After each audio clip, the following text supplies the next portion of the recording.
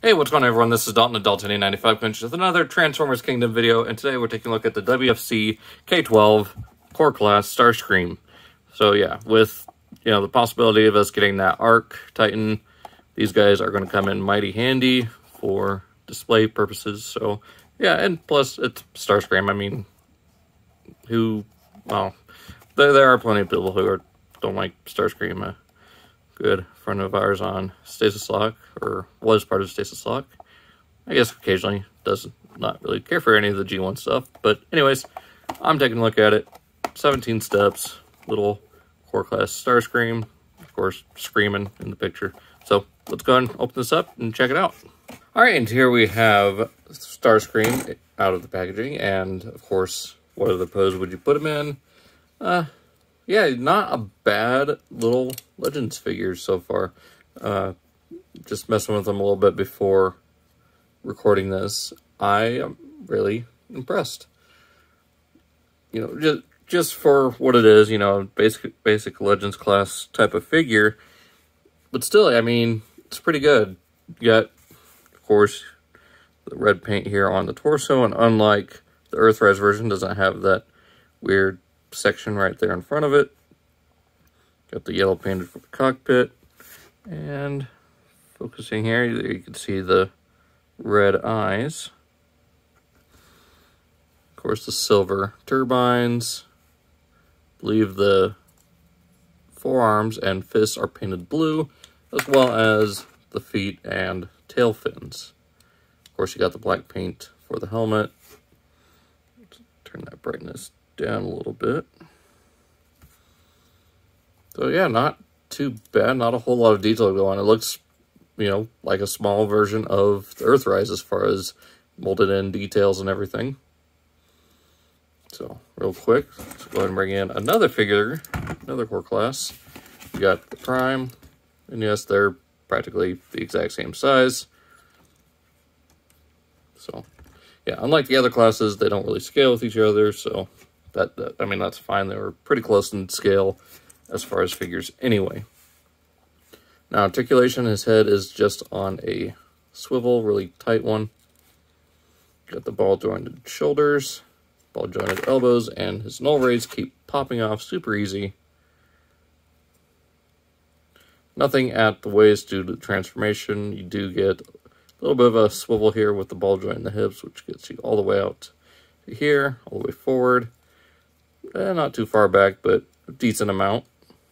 Of course, the ball joint here at the knee, so you get a full rotation. Although, you kind of have to angle it due to that piece there looking like the old hinge joint for the legs, which, 90 degrees. Nothing at the feet, so yeah. He's got the same 3mm points for his Null-rays, which you can use as little rifles if you want to, like they did in the show. But for those, I'm just going to take it off for the transformation. He does have wings here that kind of remind me of the Cyberverse version, just the way they're designed. We'll look at that more in jet mode when we get there. But I just want to bring the arms out to here. Bring up the nose cone. Then let's go ahead and straighten the wings out like this, and then just untab the front of the torso, bringing it back along with the wing. So you got that. Very interesting transformation here. Pop this out, rotate the head 180 degrees. This will all come down. Then you rotate the wings around. And then this whole section here will just collapse down like that. So it's on a double hinge. You want to just bring it back and bring it down. Then from here, just straighten out the nose cone. So you got that. Just make sure the legs here are plugged in, plug in. Bring up, actually you'll probably want to bring up the fins first. Same thing on this side, there we go. And just collapse this whole section down. And there are these little teeny tiny tabs right here that'll go right into his knees.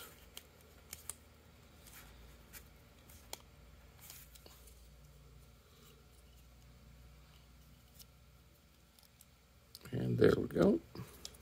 Then from here, there's a slot there and a tab on the forearm. So you just want to rotate that 90 degrees. Tab that into the wing. Do the same thing here on the other side. Tab in to the wing. Straighten that out. Extend the whole head and neck piece and plug it into the bottom of the nose cone.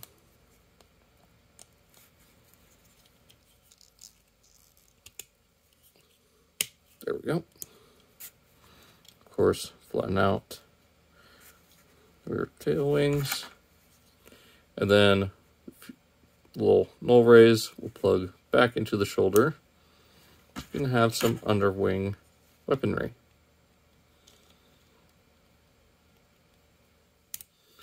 So there we go. There we got Starscream in his jet mode, and the transformation is actually pretty fun. Like, it's something new that I personally haven't seen in Starscream as of yet. So he actually does sit fairly well. Of course, it's, you know, mostly a robot hanging off the bottom of a jet. That's how Seekers have always been. That's probably how they're always going to be for the foreseeable future. But he does look pretty good here in jet mode. You can see what I mean here now. The wings, instead of coming out to more of a point here, actually kind of just curve off, and that for the aesthetic of the robot mode. So it kind of reminds me of a bit of the Cyberverse and the older Legends class that was kind of like a hybrid of an F-22 and something else. So there he is. Let's grab Prime and do a quick size comparison. And here he is with Prime. Now, as far as Starscream goes, I think he does a better job of being a jet than Prime does at being a truck. Like, you get this weird, you know, squashed and tall truck with fairly decent proportions front to back. Starscream does pretty much everything correct for proportions and still looks fairly good. Like, he's still got this nice matte blue paint here for the tail fins, which, you know, maybe a couple of little toy hacks just to clean that up would be nice. Anyways, these are still blast effect compatible. So yeah, this might be a fairly large blast effect to use.